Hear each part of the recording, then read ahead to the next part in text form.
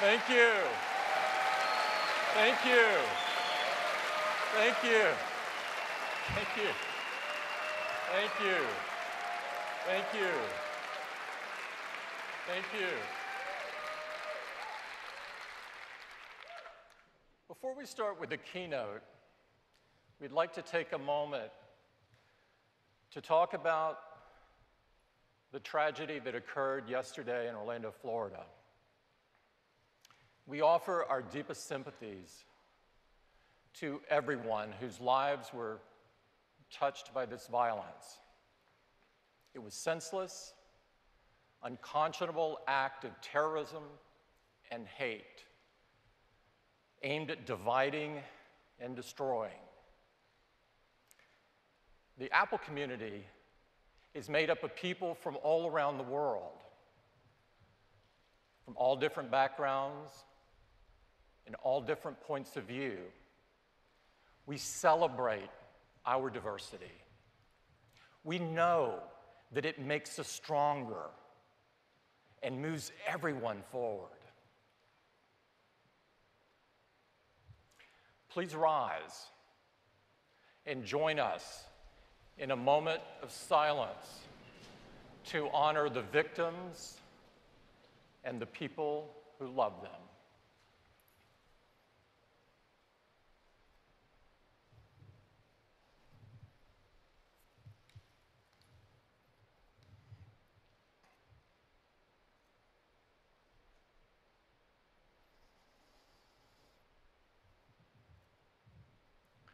Thank you.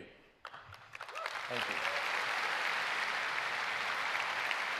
Hello and welcome to WWDC 2016. It's great to be here at the legendary Bill Graham Auditorium in beautiful San Francisco. We have a really big and jam-packed morning planned for you, and we couldn't be more excited. Let me give you some details on the conference this year. This is our 27th Worldwide Developers Conference. The developer community has never been more vibrant. We now have 13 million registered developers, with 2 million added in the last year alone. The conference this year sold out, over 5,000 attendees, and millions more watching on the live stream. This is truly a worldwide conference. We have people here from over 74 countries. We're excited that we're attracting so many new developers. Over 70% of the attendees at the conference this year are attending the conference for the very first time. And we're investing in the next generation of developers. We've awarded 350 scholarships this year.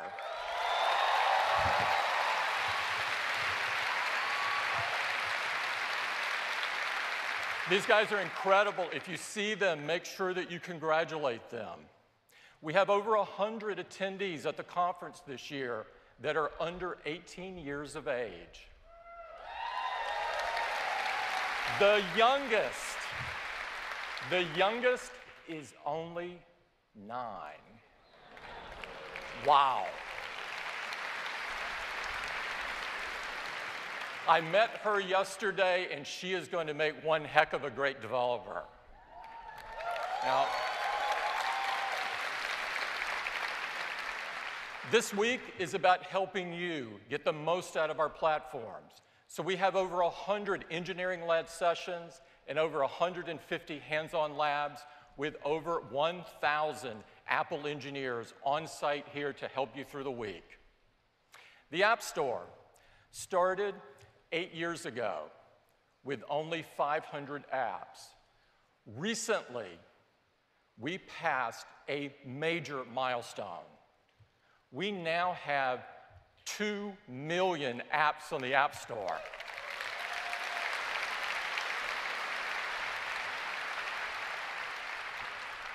Your 2 million apps have been downloaded 130 billion times. And as you know, the App Store is the best business opportunity for developers. We're about to pass $50 billion paid directly to developers. This is absolutely amazing. And of course, successful developers translates to us having the best apps on our platform for users. And this is what really matters. Now, we have a busy morning planned, but I'd like to take a moment to talk about why we do what we do at Apple. Our North Star has always been about improving people's lives by creating great products that change the world. And we've been doing this for a long time. But today, for the very first time, we're going to talk to you about 4 Apple platforms.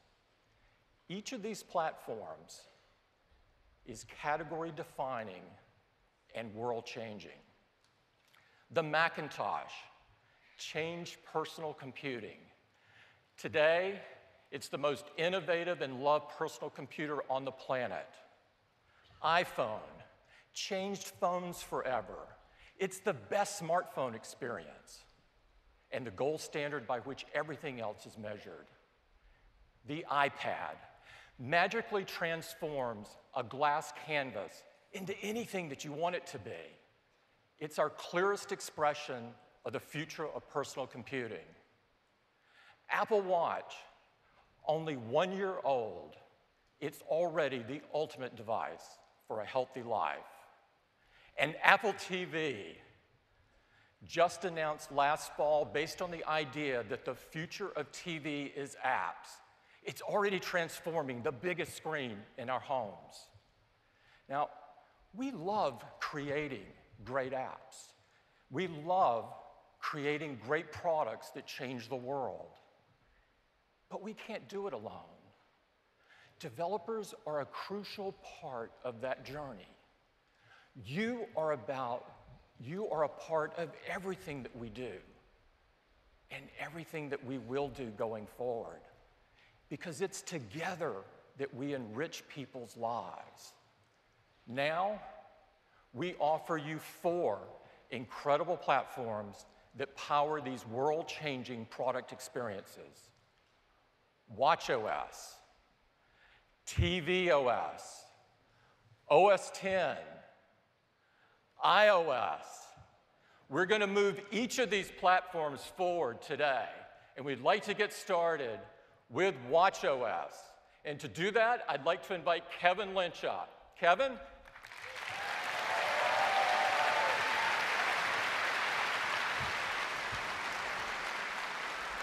Thank you, Tim. So I am really excited to talk with you about watchOS and show you some of what's ahead. Now, people who are using Apple Watch love it, particularly for quick glances at information and quick interactions. And our top focus is performance, and we've made optimizations across the entire system, including a serious acceleration in app launch time. Your app should actually respond instantly. And the information you look at should be updated before you go look, so it's ready the instant that you are, so you're not waiting. In watchOS 3, your favorite apps can respond instantly. So let's take a look. So we're going to accomplish this by keeping your favorite apps in memory. We're going to support background updates of data and refresh the information so it's ready the instant that you are. And then we support quickly launching these apps and interacting with them. This is going to work for both the built-in apps and third-party apps. Let's take a look at an example. This is watchOS 2, and we're going to look at an app called OneFootball. We're going to launch it from the complication on the bottom left, and we're going to see how long it takes. So here we are launching the app. It takes a few seconds to launch, and then once it launches, it loads some data, and it updates. There we go. So that is a pretty typical example in watchOS 2. Now we're going to take a look at OneFootball launching in watchOS 3. Are you guys ready? OK, don't blink. That's it.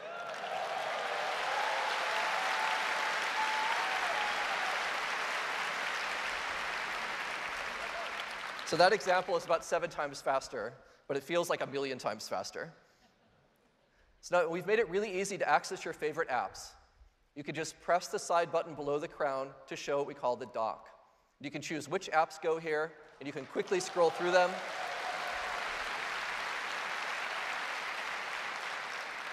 And the apps are now both glanceable and interactive rather than separate concepts. And this is a dramatic improvement in how it feels to use the watch. So this increased performance allowed us to have access to our favorite apps quickly, and we wanted to be able to access them anywhere. So by using the side button, you can get to them easily. Now, another key design goal we had was to make the watch feel more familiar. And so we've done, with the watch face now, we've added Control Center. You just swipe up from the bottom, just like on iOS, and very familiar.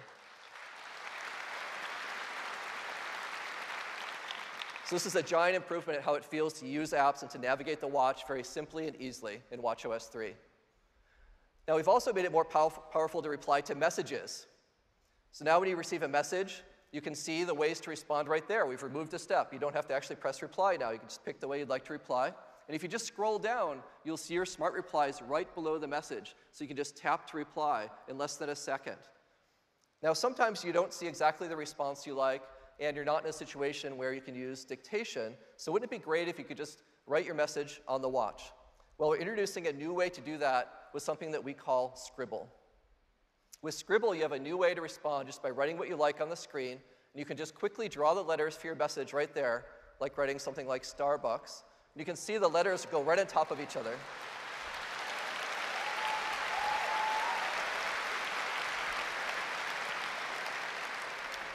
So that's a great new way to respond with just the response that you like on your watch. Now, the watch face is great for quick looks, and it reflects your style, and it's also the character of the device. And we've had Mickey as a fun watch face that I like to use on weekends, but I know what my daughter's going to really love is Minnie is coming to the watch now. And of course, you can choose from a variety of colors for her outfit that match our bands perfectly. Now, one of the most frequent things people do is look at their activity rings, and we're adding a new watch face specifically for that called Activity. So it's a great, beautiful way to see your rings throughout the day. It comes not only in the analog version, but also a really nice chronograph version and a digital version. So a super good way for looking at your progress during the day.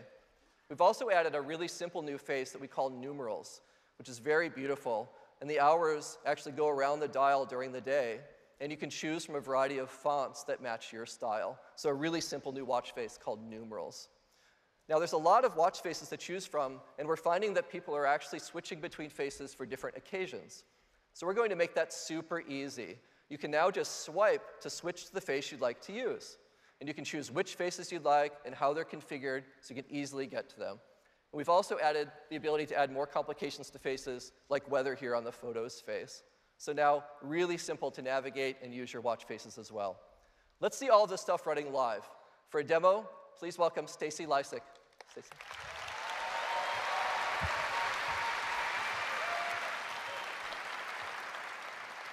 Thank you, Kevin. Good morning. I could not be more excited to have the opportunity to show you watchOS 3 today. I wake up to my favorite new face, just the girl I've been looking for. Now, in watchOS 3, you have a place to keep all of your favorite apps. You choose which apps go in your dock, and you choose the order. I can bring up my dock by pressing the side button, and I can swipe through my apps one at a time, or lay my finger down on these dots at the bottom of the screen and fly through my dock to get to any app. And the apps in my dock are live, so I can get a quick glance at information without even launching an app, like how close I am to closing my activity rings. And the apps have been redesigned to put me within one tap of the thing I most want to do. Let's take a look at the timer app. One tap to launch it, and it's right there waiting for me. I can still set a custom timer if that's what I want to do, but the most common choices for a timer are right here on the screen. So with one tap, I can set a 10-minute timer and get right back to what I was doing. Even my favorite apps from the App Store can be in my dock, like Sweat with Kayla and Lyft, and they are lightning fast too. Let's take a look. With one tap, I can call a car. Yikes, 3 minutes. I have so much to show you, like new apps, reminders, and Find My Friends that have been designed specifically for this kind of quick interaction. Let's look at reminders. Now I can keep all my lists with me throughout the day and just check things off as I get them done. Here's my bucket list. You don't get to do this very often, but today's just one of those days.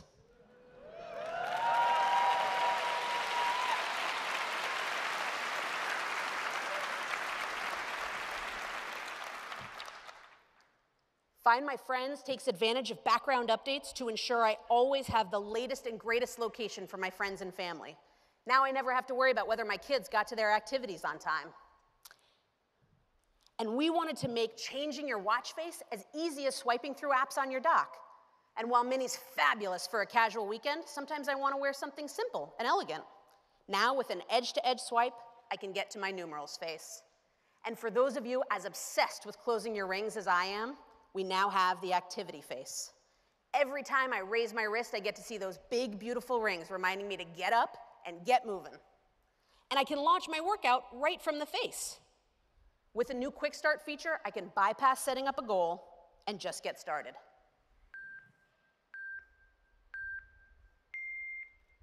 I didn't really come dressed for a workout today, so I'm gonna swipe over, end that, and take us back to our watch face. Notifications are still right where you think they'd be, pulled down from the top of the screen. This is a message I saved from my friend Isabel. She's been teaching me a little Mandarin, and she wants me to reply about dinner tonight in Chinese. I can do that with the new Scribble feature. Scribble works in English and Chinese, and it knows what language my keyboard has been set to. So with my finger, I can write out a quick message.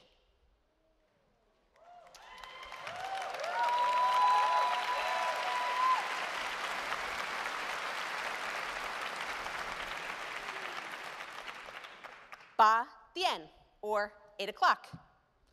Those are just a few of the features of watchOS 3, but of course there's more. Back to Kevin.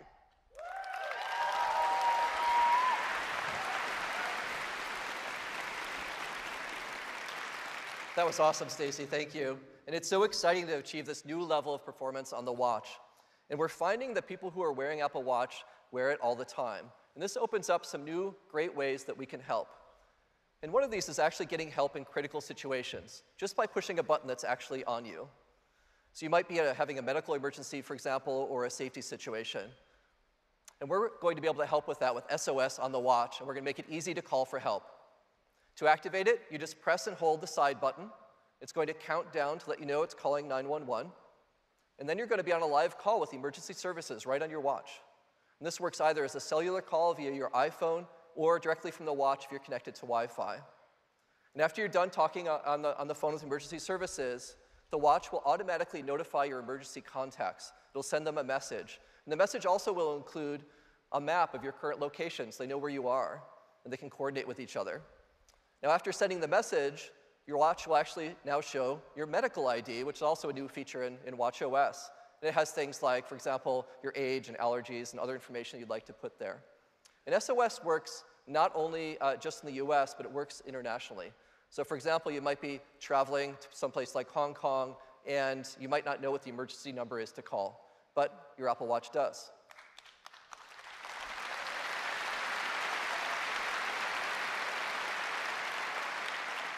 So in this case, it calls 999 rather than 911. So this is an emergency feature that isn't one that you'll use often, but when you need it, it's going to be there, and that's SOS. Now, one of the primary reasons people are wearing the watch today is for fitness and health, and we're enhancing the activity and workout apps, and we're adding a new app that we think you're going to love. Take a look at this. Please welcome Jay Blahnik. Thanks, Kevin. Thank you. So we know that one of the most popular apps on the Apple Watch is the Activity app. And as Kevin and Stacy have mentioned, many people have told us that they actually become more active because they become addicted to closing the activity rings. And we love hearing that. But we also know that many people are motivated by other things. Some people are motivated by getting support from their family and friends. And if you're like me, you're motivated by good old-fashioned competition. And we wanted to make that possible as well. So with watchOS, we're introducing activity sharing. And it couldn't be simpler. All you have to do is swipe to the right of your own activity rings, and there you will see your selected family and friends rings as well. Now you can sort by whatever metric is most important to you. So you can sort by steps, you can sort by workouts, you can even sort by exercise minutes. Here you'll see that I've sorted by the move ring, and I'm right where you'd expect me to be. I'm getting my butt kicked by Stacy, but I'm annihilating Jeff, which makes me very happy. If you want to see more details, all you do is tap on any one on your activity list, and you'll get an up-close look at their activity rings. But you can also see things like their daily step count and their workouts, even from third parties. But one of my favorite features is that you can communicate directly with the people that you're sharing activity with right in the activity app through messages. And when you do, you'll get smart replies that are geared around fitness and activity. Some are supportive, some are a little more competitive, but you can also do some fun things. For example, at the end of a workout, you could send your racing heart rate to one of your activity friends. Or your racing heart rate to one of your activity friends, or you can also send smack talk in your own voice right through audio messages. So we think this is going to be a great way for you and your friends to stay motivated to keep each other active, and we can't wait for you to try it. Now, our team has been working hard to enable features that would allow more people to use the activity and workout apps. And one group we've been thinking a lot about is wheelchair users. Now, many wheelchair users already have an Apple Watch, and they've written us and told us that they love it because it gives them instant access to messages and notifications right from their wrist. And this is particularly important because many wheelchair users have to tuck away their iPhone securely throughout the day. But to do a great activity and workout experience, we also recognize that we couldn't just use the same algorithms that we've used for non-wheelchair users because the biomechanics are completely different. For example, many wheelchair users use a semicircular technique when they're pushing their wheelchair throughout the day. But as the terrain changes and the speed changes, they may switch to an arc technique or a single loop over technique. And this is what makes it complicated. These are only a few of the techniques that they may use. We knew that to do this right, we'd not only have to do a lot of studies, but we would also need to enlist the help of experts. So we worked with the Challenged Athletes Foundation and the Lakeshore Foundation. These are two of the world's largest organizations that are dedicated to promoting physical fitness for people in wheelchairs. With their help, we were able to conduct the studies, and we were able to do it on a wide variety of wheelchair users, including some veterans. And now, wheelchair users will have a setting. The time to stand notifications will be changed to time to roll.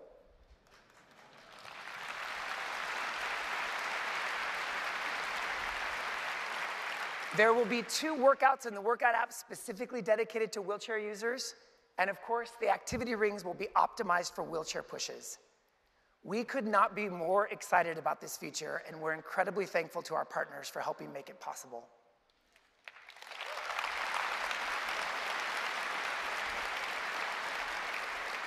Now, one of the things that we've learned about health and Apple Watch is that simple things like the activity rings can be very powerful at helping people change behavior. But we also know that there's a lot more to health than just fitness, and we've been thinking way beyond that. So with watchOS, we're launching a brand new app for health. It's called Breathe, and it's designed to guide you through simple, deep breathing sessions that can help you quiet your mind, relax your body, and just better deal with everyday stress. Now, yoga practitioners have been using deep breathing exercises for thousands of years as a way to positively impact the body and mind. But the medical community has also embraced deep breathing as a great way to improve daily health. Dr. Deepak Chopra, one of the early advocates of body-mind medicine, has said, taking a moment every day to do some deep breathing can reduce stress, calm the body-mind, as well as have long-term health benefits. Now, to get to the app, it's easy. You can launch it from your watch face, you can launch it from the dock, or, like the stand reminders, you can actually set smart notifications to remind you and start building this as a habit every single day. When you open the app, you can easily change the amount of time you want to do your session from 1 to 5 minutes just by turning the digital crown. And when you're in the app experience, you'll be guided by beautiful visuals that make it really easy to follow along. And if you prefer to do this with your eyes closed, you can turn on the haptic feedback, and gentle taps will guide you, and you can do it without even looking. When the session's over, you'll get a summary, and you'll also get your heart rate from the last few seconds of the session you just did. Now, if you already do deep breathing, we think this is going to be a great way for you to fit it into your day more often. But for those of you that don't, we think this is going to be a great way to get started and just one more simple way that it can help you live a better day. These are just a few of the exciting updates we have planned for fitness and health in watchOS. Now I'm going to give it back to Kevin.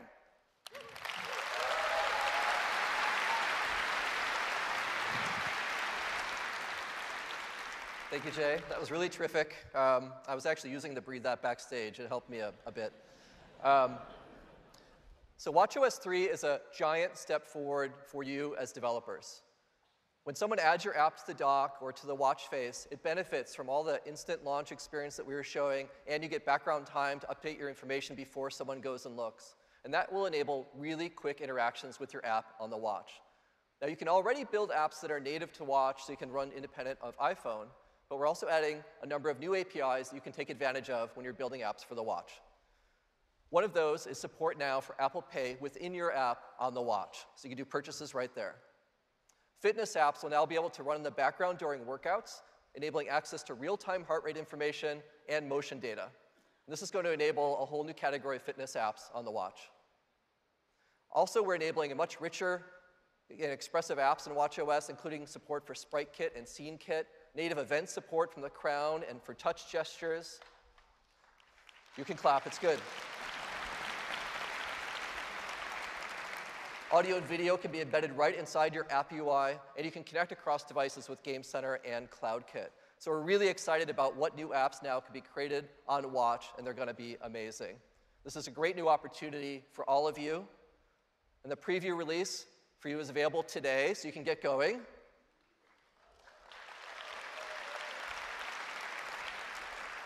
And the free upgrade is coming to all watch users this fall, and it's going to feel like a whole new watch.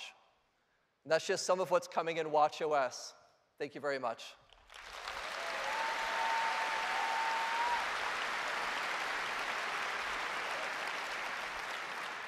So now to give you a look at tvOS, please welcome the one and only Eddie Q.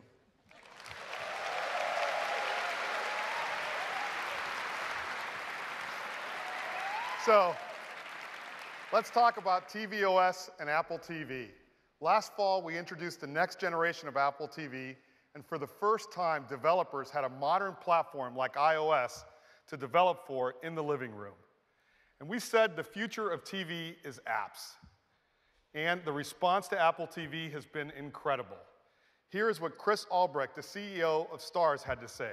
tvOS has allowed Starz to create an experience on Apple TV unlike anything we've done before, and our subscribers are loving it.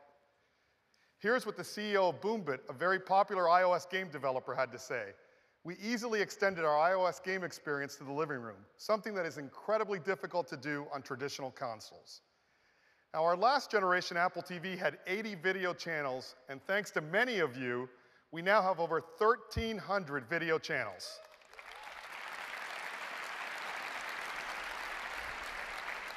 And we have over 6,000 native apps in just 7 months. And I've got some new apps to tell you about.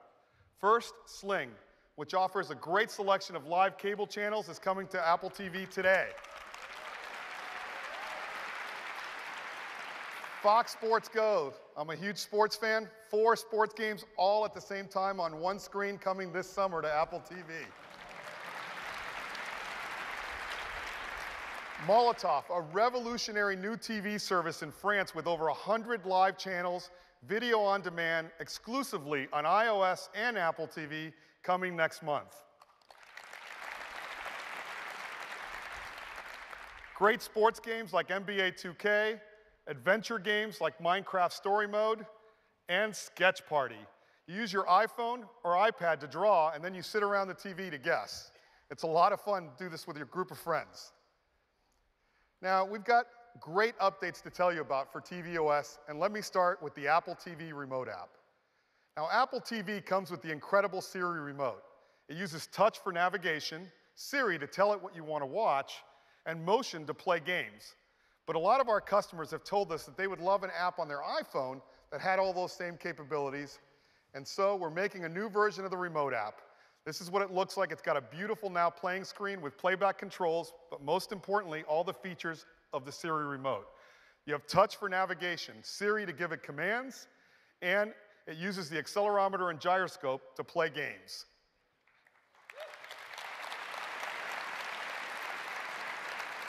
And of course, you can enter text with the keyboard. Next, let's talk about Siri. Siri changed the way we interact with our television because now we just tell it what we want to watch. And we're making it even better because now you can search movies by topics. Now, my daughter is actually going to high school this fall, and I remember back when I went to high school, it's been a while, there's some great movies that I'd love to watch with her. And now Siri makes this really easy because I can just say, find high school comedies from the 80s. And sorry, we'll do that one again. Find high school comedies from the 80s. And there are some of my favorites. I actually have watched them all. Let's take a look at Ferris Bueller's Day Off. And with just one tap, we can start watching. Now, Siri actually searches over 650,000 movies and TV shows now. But what about YouTube? Well, that's easy too, because now you just ask Siri, search YouTube for Steph Curry's three-pointers. Siri launches YouTube and shows you the results. But a big part of your TV experience is live channels. And we've got some great channels on Apple TV like ABC, CBS, FX, and a lot more that give you live channels. But to start watching, you got to find the app, you got to launch it, and then you got to find the channel. Well, we've got a great new feature called Live Tune-In. And all you have to do, watch ESPN2. Taken straight to the action. Go!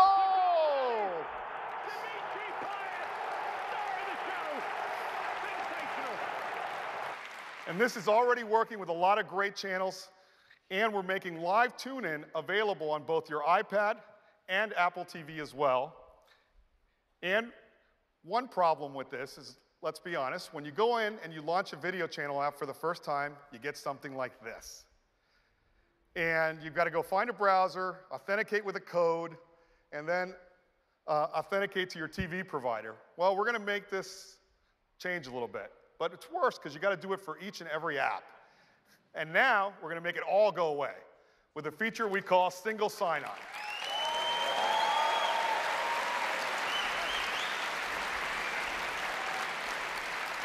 You sign in once on your Apple TV and you get access to all of your network apps. And we make it even better. A page on the App Store will show you all of the apps that you now have access to. And of course, we're bringing this to iOS as well. Now, in addition to single sign-on, we've got some other great updates. Now, Apple TV looks beautiful, but there are times where you wish it was darker because you're in a home theater or a dark room. And now that's really easy because you can just switch to dark mode. Now, we want to make it even easier for customers to get your apps. And so just like when you download an app on your iPhone, it automatically downloads to your Apple TV, it now automatically downloads to your Apple TV. And this is really great, and I'm going to show you. So I get the Major League Baseball app on my iPhone, you do nothing, and there it is right on your Apple TV.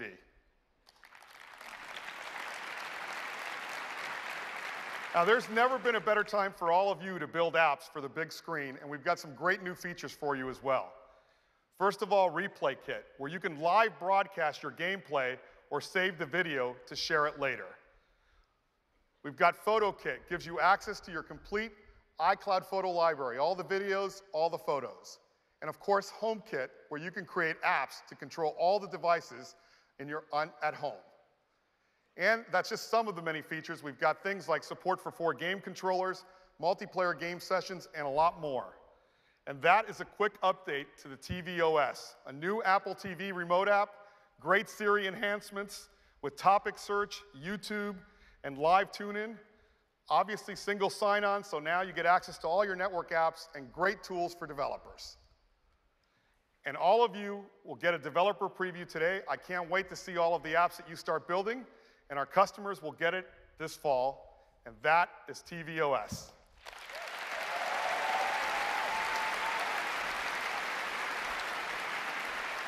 Now, to talk to you about OS 10, here is Craig Federici.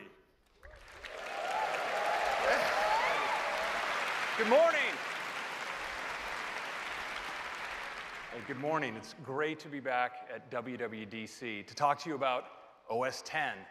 And of course, no presentation at WWDC about OS X would be complete without some kind of naming controversy.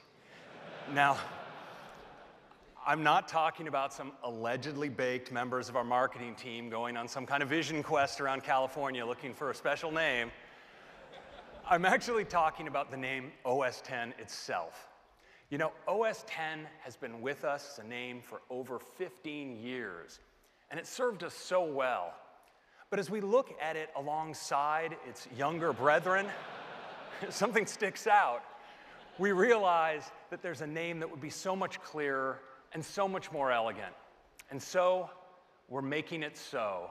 The name of the world's most advanced desktop operating system is now macOS.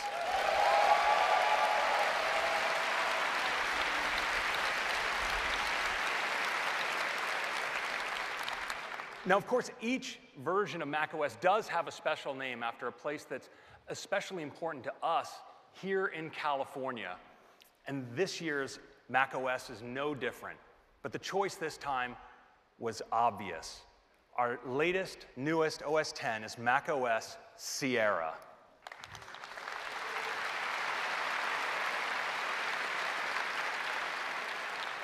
Now, Sierra is a fantastic new release with a big focus on continuity, the iCloud, and the fundamentals of the Mac experience. I want to start with continuity, because continuity is like magic. Your devices are able to sense themselves around you and use secure peer-to-peer wireless protocols to enable you to move from one task to another across your devices just seamlessly. Well, we wanted to take on this year one task that we all do many times a day, every time we start using our Macs. And that feature is called Auto Unlock. So, today, when you first approach your Mac to use it, the experience is something like this. You open it up, and you're confronted with a password field. And then you type, and then maybe mistype, and then retype your password, and then you're in and using your Mac. But you know, for many of us, we already have a device securely authenticated to our wrists that already knows who we are and could tell our Mac. And so then, when we opened our Mac, it could be a little bit more like this. And we're in. It's that simple.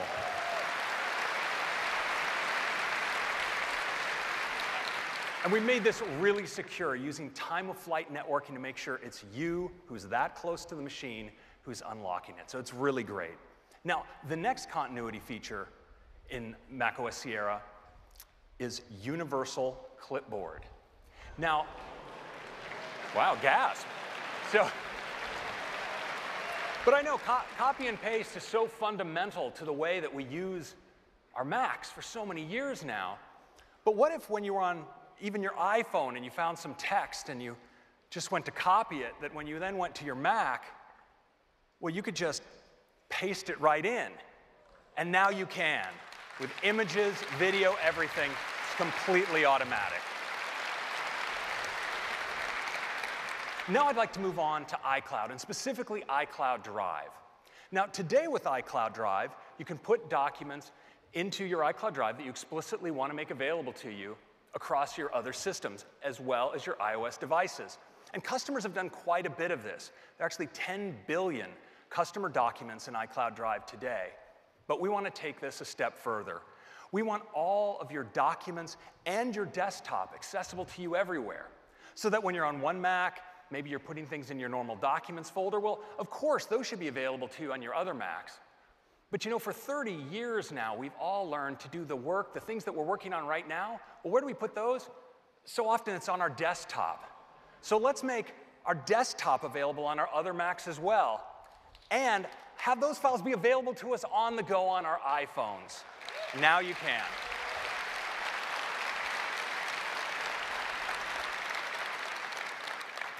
Next up, optimized storage. You know, we love using our Macs, and we fill them with so much stuff, but you can end up with a situation like this. And, you know, what do you do about it? Well, it turns out we're going to give you a solution, and it works in two ways. First, it helps you make room for the files, your new files, by keeping your older ones up in the cloud. So whether it's your full resolution photos when your others are in iCloud Drive, or movies that you've already watched in iTunes, or even those old mail attachments, we can clear off that space locally and make those things available to you on demand. But we also want to make it easy for you to get rid of files you'll never use again, automatically. Things like your Safari web cache, and maybe the trash that you keep forgetting to empty, and redundant data that's stored by mail. Well, we can get rid of all of that as well. And we provide a really simple user interface to help you do it. Now, as a test, we took a system that was nearly full. It had about, let's say, 20 gigs free, and we put it through the paces. Now, it had a lot of photos and a lot of documents. It had movies that were already watched, mail with lots of attachment, apps, system files, and so forth. And we turned on all the switches for optimized storage, and we went from 20 gigs free to 150 gigs free. So we think this is going to make a big difference for all of you. Next, Apple Pay. So we all love using Apple Pay in stores to pay with our phones and our Apple Watch at the cash register, and to shop inside apps on our iOS devices. So of course, we wanted to bring this experience to the Mac. We thought long and hard about exactly the right way to do it, and I think we've nailed it.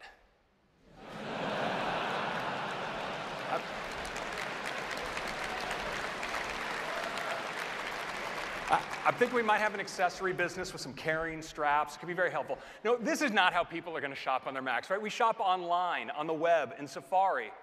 And so what are we doing? We're bringing Apple Pay to the web.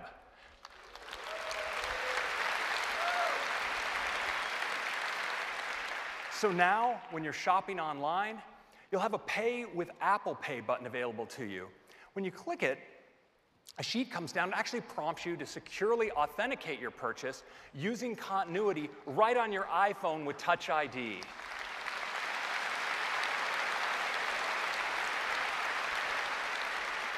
And of course, this works with your Apple Watch as well, so you can authenticate with just a tap on your wrist. And already, many, many merchants are signed up to bring their web storefronts to support Apple Pay on the web. And Apple Pay is expanding hugely geographically. It's now available in the United States, the UK, Canada, Australia, China, and Singapore. And in the next few months, it's coming to Switzerland, France, and Hong Kong. Now, next, I want to move to part of the Mac experience, and that's tabs. You know, many of us love using tabs to take a mess of windows that we have in Safari and get them neatly organized and tab set. Well, now we want to bring that to all of your multi-windowed apps. So maybe you have multiple windows open in Maps. Well, you could organize those in tabs. But because it's built into the system, you can do that for third-party apps as well. In fact, we've implemented it in a way that the apps you already have installed can support this out of the box without any modification. So tabs everywhere.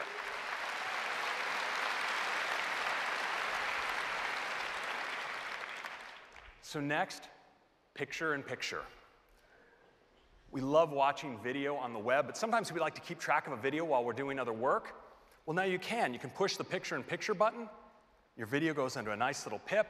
You can move it around the screen, and it works great in full screen as well.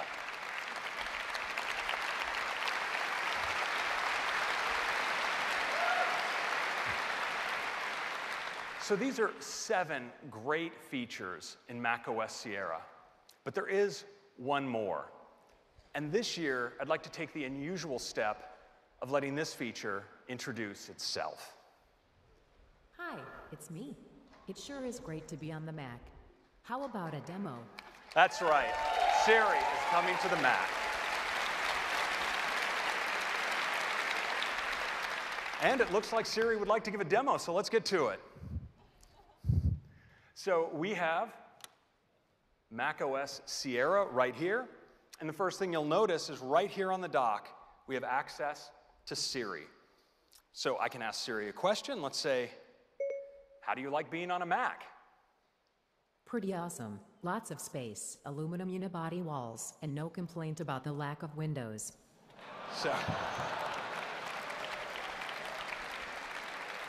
So it's the same Siri that we know and love, but now on the Mac it can do so much more. Things like sophisticated queries for files, like, show the files I worked on last week about the offsite.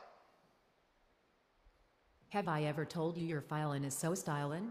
So we have my search results, but what's really incredible is I can refine that sophisticated query with a follow-on, like just the ones Ken sent me that I tagged with draft.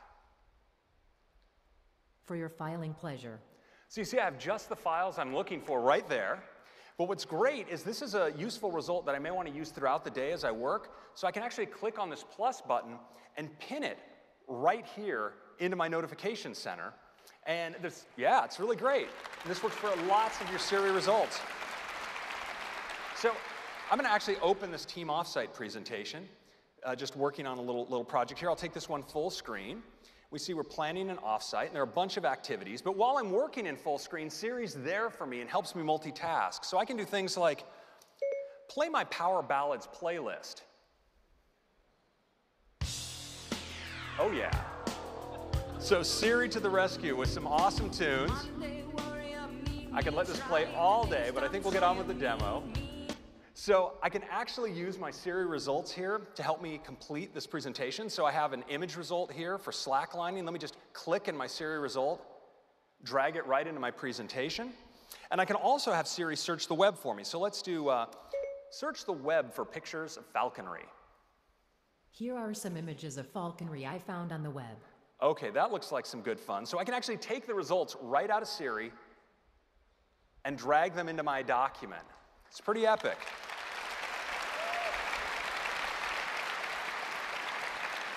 But you know, I'd like to actually replace this map with one that I've been working on here on my iPad. So my iPad's so great because I can actually use my Apple Pencil to do some drawing. So let's see, I'm going to take my Apple Pencil here and I'm going to draw a path. Maybe we'll take a hike like this, maybe out over here, just like that. Okay, that looks like just the drawing I want. But of course, I'd like to now get it on my Mac. So how do I do that? Well, why don't I just copy it? But I'm not just copying it to my iPad, because when I return to my Mac, I can paste it just like I would anything else, actually wirelessly transfers it automatically into my document.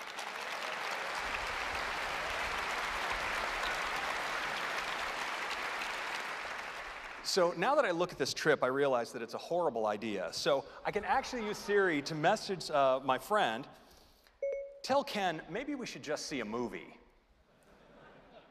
Here's your message. Ready to send it? You bet. It's sent. So I can use Siri, of course, to do messaging at any time, and it can also help me find that movie. What new movies are playing this Friday? I found 8 movies playing on Friday. All right, so Siri's given me some results, and Finding Dory looks pretty good, so let's open that up. Now I can go play the trailer. But I can also drop right here into Picture-in-Picture. And you see in Picture-in-Picture, I can actually resize if I want. I can reposition the pip window to any corner. And, of course, it works great in full screen, right on top of my other content. So this movie looks pretty good, so I think I'll go back into the browser, and let's actually buy some tickets. So I see there's a showing here at 7:15. I'll select that. Select the amount. Let's go with 10 of us. And here you see a Buy with Apple Pay button.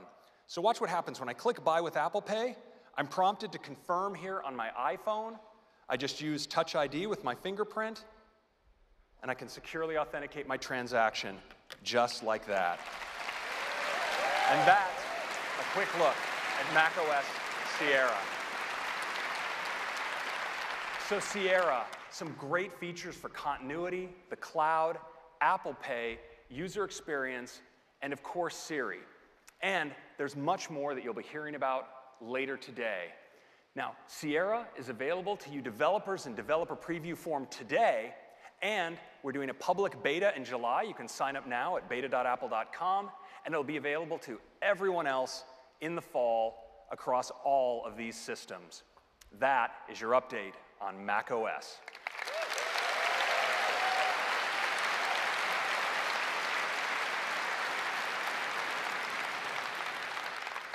Next, let's turn to iOS.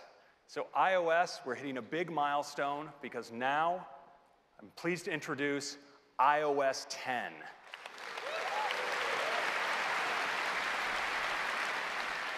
Now, iOS 10 is a huge release for developers, and it is the biggest iOS release ever for our users. Now, there are 10 big features I want to talk about today, and let's start off with number one, that's user experience. Now, in iOS 10, we've redesigned the experience of the lock screen with rich notifications that give you quick interaction with apps through the expanded use of 3D Touch. But rather than just talk about it, how about I just show it to you right now? Let's do a demo.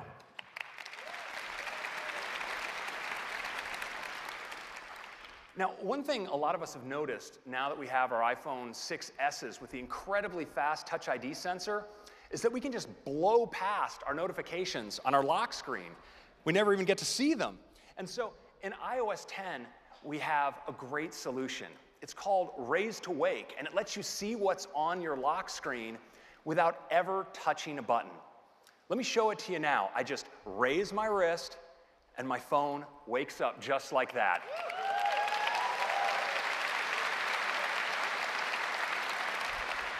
Now, the first thing you'll notice is these beautiful notifications are no longer causing us to darken your wallpaper, so you get to look at that. But what's more important is they're really interactive through 3D Touch.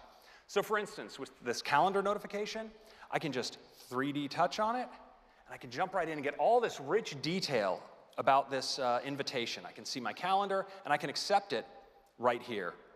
Now, this is especially great with messages. Let's 3D Touch into that one.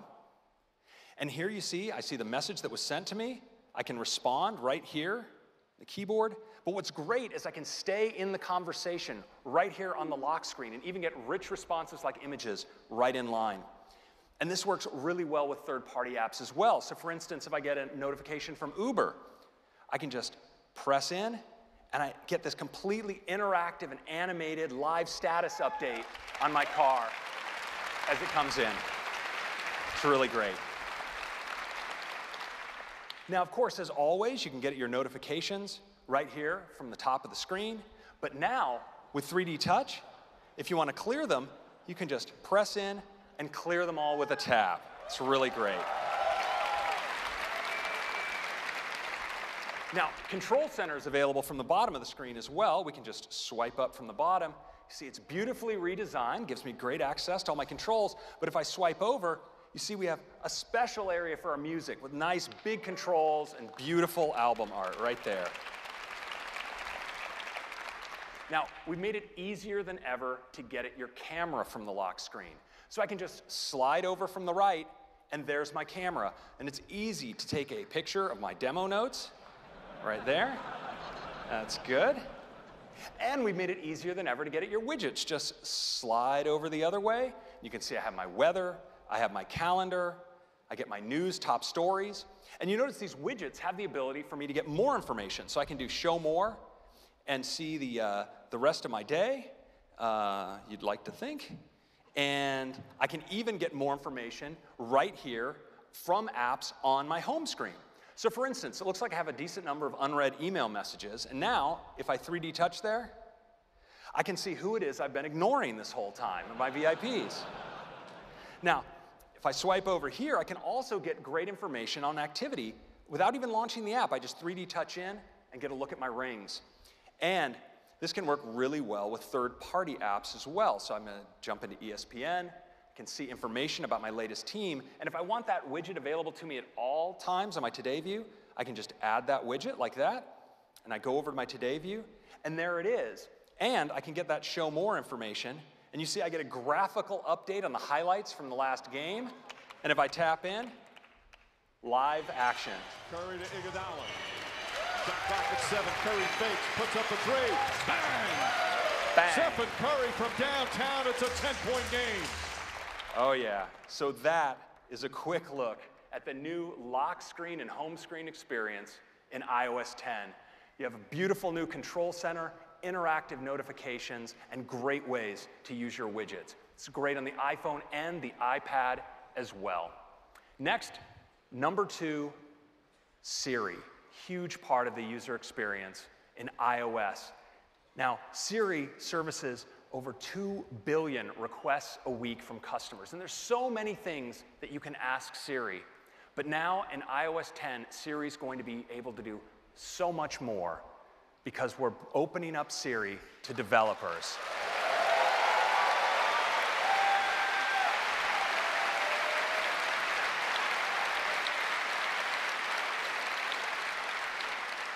Now you'll be able to ask Siri things like, send a WeChat to Nancy saying I'll be 5 minutes late, and Siri can summon up the WeChat UI right inside of the Siri environment. Now, of course, Siri, because it understands the domains of things like messaging, it allows you to say things in so many different ways. I could have said, WeChat Nancy that I'll be 5 minutes late, or I need to send a message to Nancy via WeChat saying I'll be 5 minutes late. And I could do that in all sorts of different languages. But because now in iOS 10, we have an intense API, it allows Siri to take on that part of the work and lets the extension do what it does best, like messaging. And so now we support messaging with apps like Slack and WhatsApp, and of course WeChat. You can do things like ride booking in Siri with services like Uber, Lyft, and Didi in China. Photo search in apps like IM, Shutterfly, and Pinterest. And you can pause and stop your workouts in apps like Map My Run, Runtastic, and Runkeeper. And even do payments to send money to friends with things like Number 26, Square Cash, and Alipay in China. And do VoIP calling through apps like Cisco Spark, Vonage, and Skype. And it works great in the car as well, because with CarPlay, you can now safely send your messages as well as make VoIP calls all inside the CarPlay environment with your favorite apps. And that's a quick update on Siri.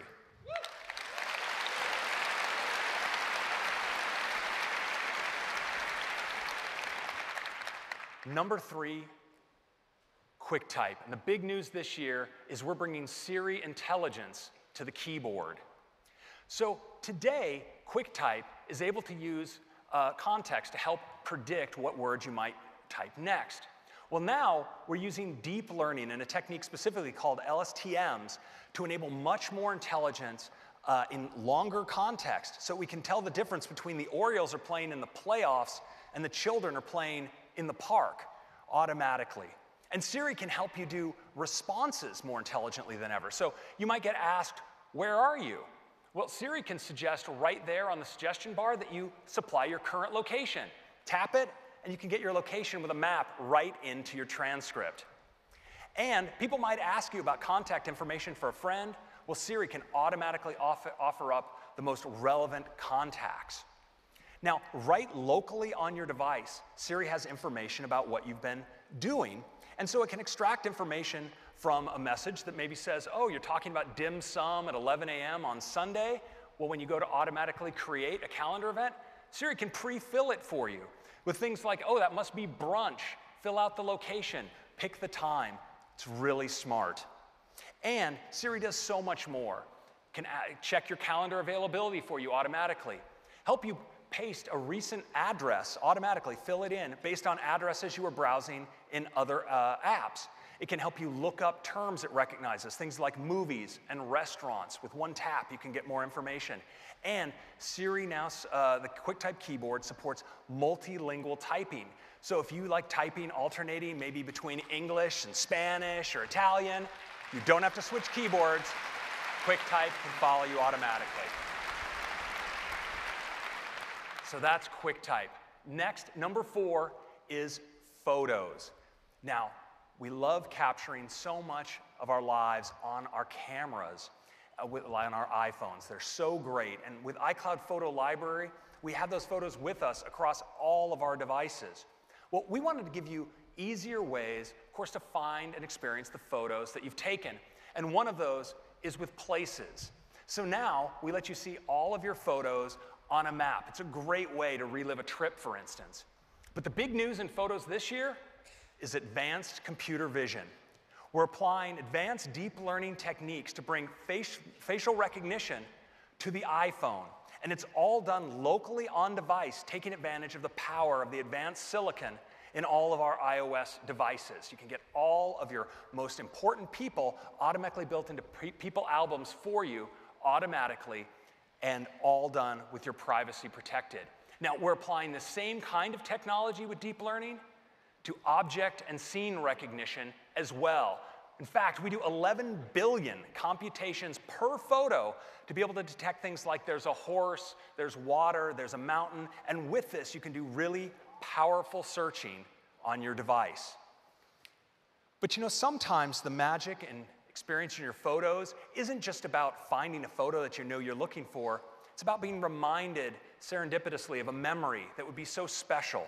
And so now we're using advanced artificial intelligence to analyze across your entire photo library, all done locally on device, to cluster together photos and relate them based on location, the people involved, the scenes, and out of this be able to surface memories that would be most relevant to you at any given moment. We can bring forward things like trips. We can spot trips that might be important to you. We can figure out that you might want to see photos of a highlight reel of the last weekend or the last year and offer those to you at just the right time. We can bring forward memories of people that are special to you or groups of people and topics.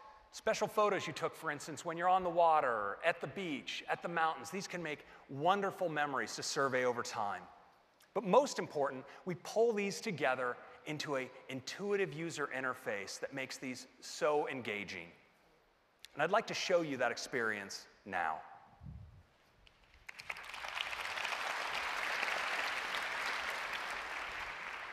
So let's take a look at photos. So we see there's a photo album here of a family, but what you'll notice at the bottom is this new tab called Memories. Let's take a look. So we can see here there are a number of memories that have been offered up into this memories feed. And at the top, there's a vacation that the system has spotted where the family took a trip to Tahoe City. Let's dive in and take a look at a memory. Now you see there's actually a movie up at the top. We'll talk more about that later.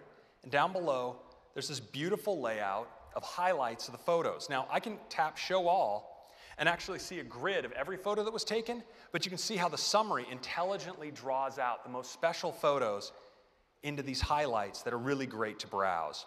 Now, if we go further down, we see that it's actually pulled out the set of people that are in the photo, the family, grandma and grandpa and the uncle, and a map of the location where all of those photos were taken.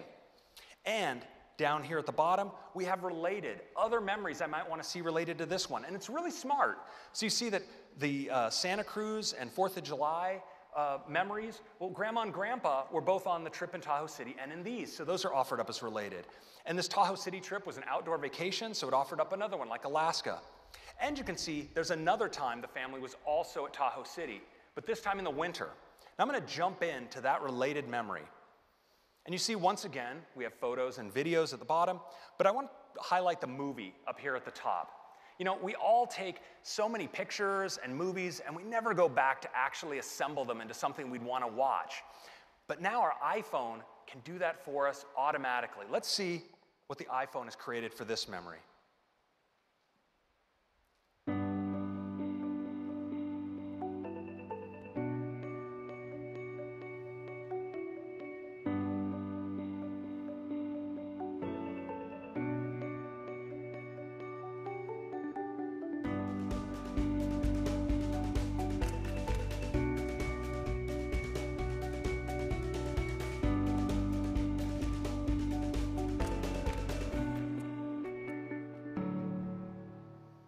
So isn't that great?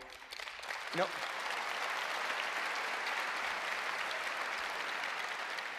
the advanced computer vision of the Photos app is now doing analysis of just the right parts of the video to include, the right photos, and it's editing them together with the right mood and with the right music. Now, when you have a memory like this, you often want to share it, and sometimes you might want to make it a little shorter, say, for sharing, so I can just use this slider at the bottom and say I'd like it to be shorter.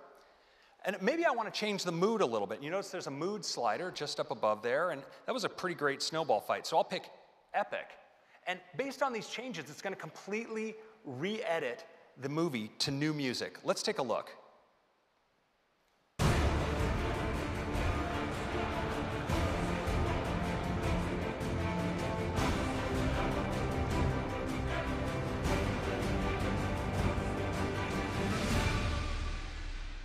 That's pretty epic.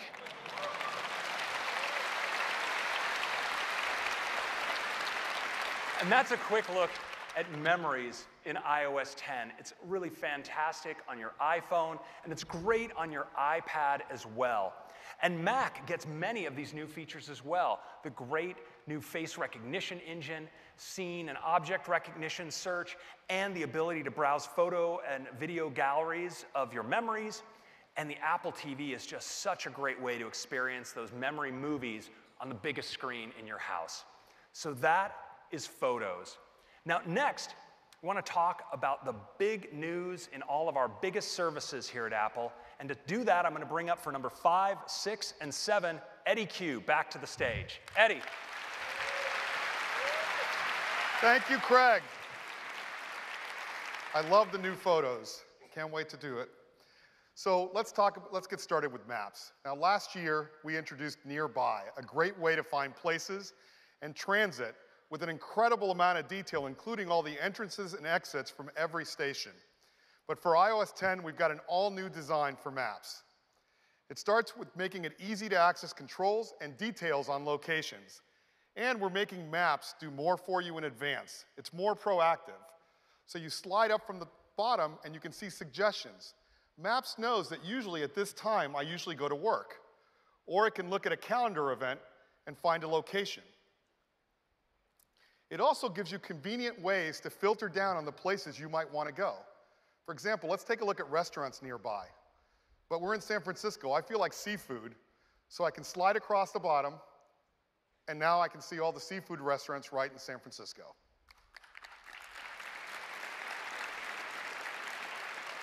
Now, we're applying all of these new designs to navigation as well. So you get more information, it makes it easier to follow and control, and we even include traffic en route. Now, when you're driving, it'll automatically zoom in, and as you get to a long straightaway, it'll automatically zoom back out. And you can even pan and zoom way further ahead to see what the traffic conditions are.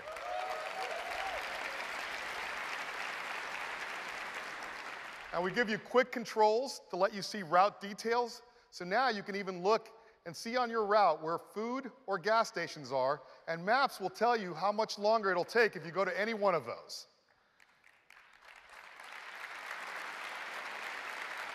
And of course, we're making this available on CarPlay. And if there's a lot of traffic ahead, Maps will proactively give you alternate routes and tell you how much time it'll save. And we're making it safer to follow directions while keeping your eyes on the road, because now you can get turn by turn right in the instrument cluster of your car. Now, we think you're going to love these updates, but there's more, because we are opening Maps up to developers. Now, with map extensions, you can enable all new capabilities in Maps. For example, you can make a reservation using a popular app like OpenTable. You pick the number of people, the time, right inside of Maps. And because these are extensions, they're open to all developers around the world, like Ding An Ping in China, and Zomato around many countries around the world. And when you're ready to leave, you tap on directions, and now you're offered the new option to book a ride. And with app extensions like Uber, you can pick any kind of car, pay for it with Apple Pay, and see the status. So again, I can find a restaurant, I can book a reservation, I can request a car, I can pay for it, and I can see when it's going to arrive, all without leaving Maps.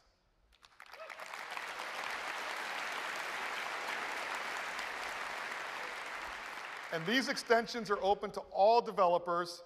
Here's the Chinese ride service app Didi, and that is Maps. Number 6, music. So Apple Music lets you play from millions of songs, thousands of playlists curated by our team of experts, and it's been an incredible year.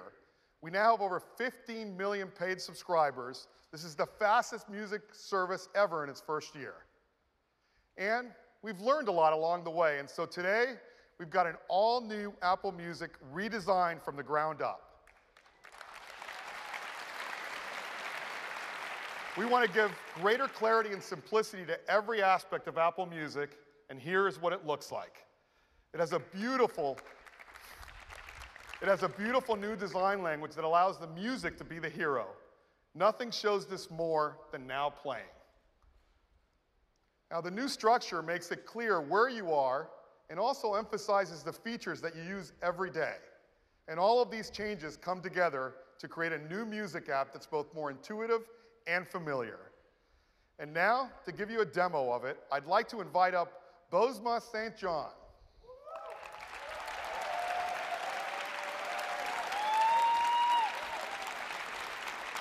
Thank you, Eddie. All right. Ladies and gents, I'm so excited to show you the all-new Apple Music. Now, lots of people listen to their music from their library. So now, when we open up the Music app, you'll see that the first tab is the library.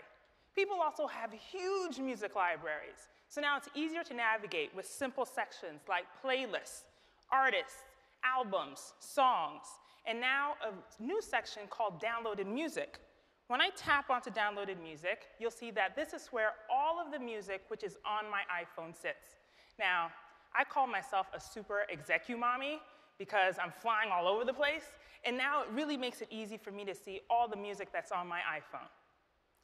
There's also the recently added section, and this includes the albums, songs, and playlists that I've recently added to my library. You'll see that there's tons of awesome music here, like this classic, the Sugar Hill Gang, and it kind of feels appropriate to get this party started with a little bit of Rapper's Delight, right? Come on, let's listen to something. Come on, y'all. Now you recognize this beat, right? Come on, we're gonna make this whole auditorium rock. Come on, on 1, 2, 3, let's go. 1, 2, 3, rock. Yes, there you go. All right, now we're gonna multitask, okay? Look at the bottom of the screen. You see the artwork, the title, and controls so that you can skip. And when we open it, you'll see that there is beautiful detail on the artwork, the controls, and now there are lyrics. So come on, we're gonna rap. Let's go. Come on, y'all.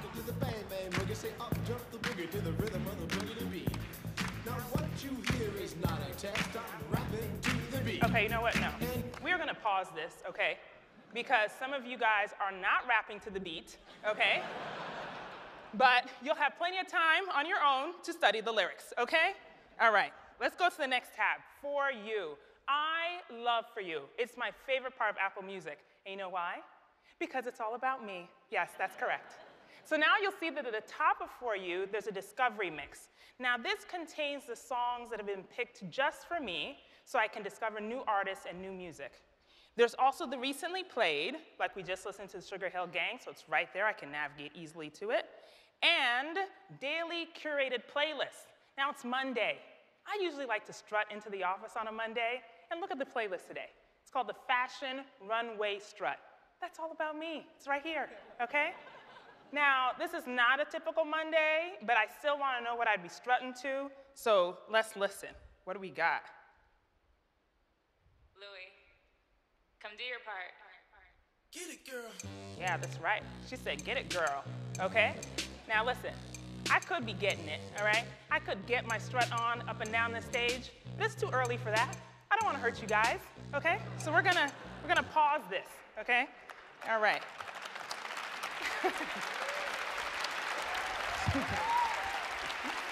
All right, but we are gonna get back to this, okay? So the rest of For You, as you'll see, has awesome music that, again, is for my taste. I've got playlists here, albums, and there's even Connect. Now, the artists that I'm following have posted art and music and videos and all kinds of awesome stuff for me to connect to. Browse. This tab is for all of us, okay? The Apple Music editors have taken so much time, listened tons of music, to tell us what is the most recent and most important. Like you'll see right now, the hot album, Nick Jonas, all right? Y'all pay attention. Now we've also got these easy navigation down here with new music, curated playlists, and even top charts. So when we tap on top charts, we can see look at that, it's Drake. I mean, Drake has been at the top of the chart for a little bit, okay? But you can see who else is on there. Now, let's go to radio. radio is live in almost 100 countries. You guys know that? You know radio is live? All right, and Beats One is becoming the largest radio station in the entire world.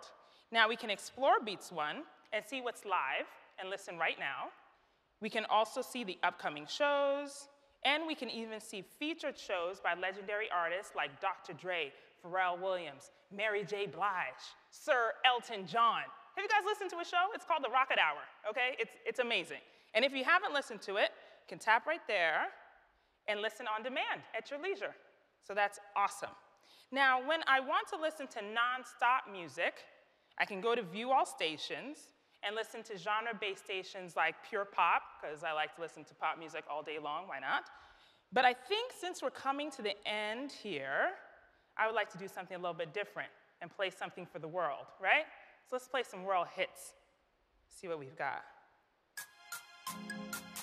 Now that sounds like the beginnings of some good Ghanaian high life music. All right, guys, that's the all-new Apple Music. I hope you enjoyed it.